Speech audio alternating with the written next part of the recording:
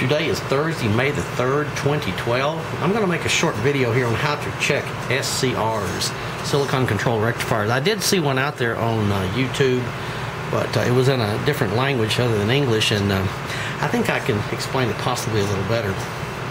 Okay, what I've got set up here is something very simple. We're going to use a meter, an old triplet meter here too. We use a triplet meter, but I want to show you a setup that I've got that I made. That is, and I think I'm making the setup to test it. I'll show you how dirt simple it is. I just got a 1.5 volt battery hooked in series with a 150 milliamp meter and a 10 ohm resistor, something to limit the current so we don't short circuit our battery, and our two test leads. This is plus and minus. Red's plus. Okay. First of all, here's an SCR, and if you look at it closely, hopefully you'll be able to see right there, yeah. So there it is, it focused. It's pointing toward the cathode. The larger wire is going to be the cathode. The little one's going to be the gate. So you got a cathode, an anode, and a gate. Now, just like any other diode, a SCR conducts when the anode is positive. Okay, so we're going to hook the plus side, the negative side right here. The white one's the negative. We're going to hook it to the anode. And then we're just going to take the plus lead and hold it. I'm sorry, we're going to hook the negative side right here to the cathode. This is the cathode. This is the anode. And this is the gate.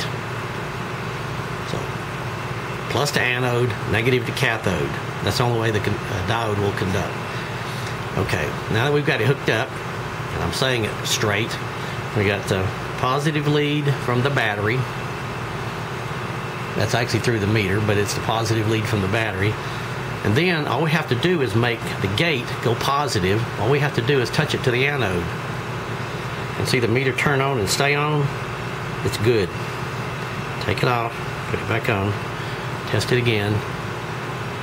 So once we trigger it, once we trigger the gate of the SCR to the anode, and it stays on, it's good. So there we have a good SCR. And there goes my telephone.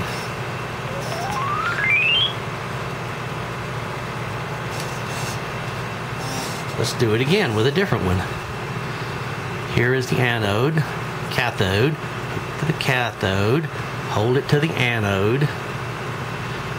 You can make yourself a sophisticated setup if you want to, but I'm just showing you the principles of it. And then short it to the anode again. There it goes. See? The meter turned on and stayed on. Remove the current, the SCR shuts off. Trigger it again to the anode, it stays on. So we've got another good SCR. Okay, here's a small one. I happen to know that the one over here where the tab is, if you can see that little tiny tab over there, my finger I'm tapping, that's the cathode. Here's the anode. And then we just take the gate again, short it to the anode, and it turns on. Meter turns on and stays on. Current continues to flow. Touch it once more. There we go. So we got 3 good ones. Okay. Here we go again. Let's see. Here's the cathode over here. I can't see very well, darn it. That's what happens when you get old. And then you hook the anode up here, and look, that one's on all the time. That SCR is shorted. You can touch it if you want to over there, but that SCR is shorted, and it's bad. Okay, now here comes some interesting ones. Here's some big guys. Big SCRs. This happens to be the cathode. This happens to be the anode. And then when we short it, it turns on and stays on. Very good. That's a big guy too. Okay. So we're doing pretty good. We got a lot of good ones. Here's another big one. This one's going to be a little more interesting, and you'll see why.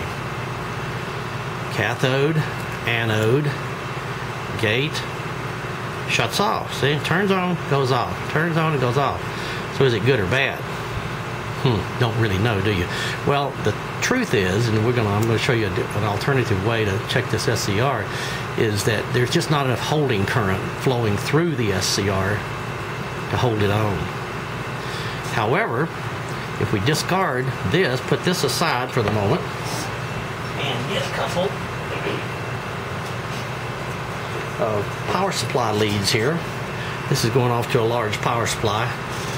We're not going to use any of this anymore. We're just going to use a diode and a bulb.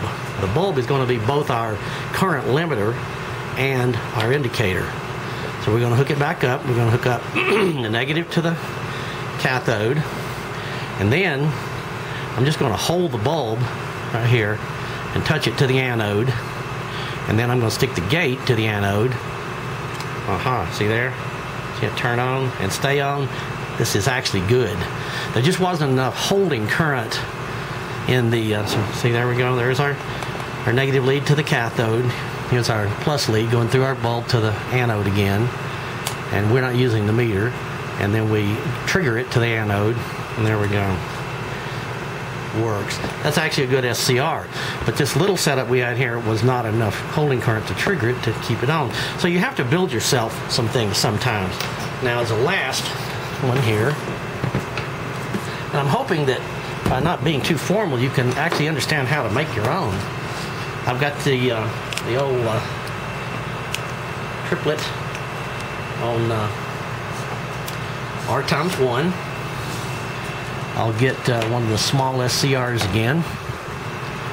Negative lead to the cathode, positive lead to the anode, and short it. See how the meter turns on and stays on? So you can use a meter too. Now, if you got digital meters, you may have a different problem. You can probably put it in its diode mode, and it may work, and it may not. Negative to cathode, positive to anode, short to gate to the anode, should turn on and stay on. There you go. That one's on. It certainly will not work. This meter will not work to check these guys. It may work. Let's see if it'll work on this one. I can't remember. Cathode, anode, short to gate. Yep. See, it actually works on that one too. So there you go. That's how you check SCRs. It's pretty simple. Hope this helps.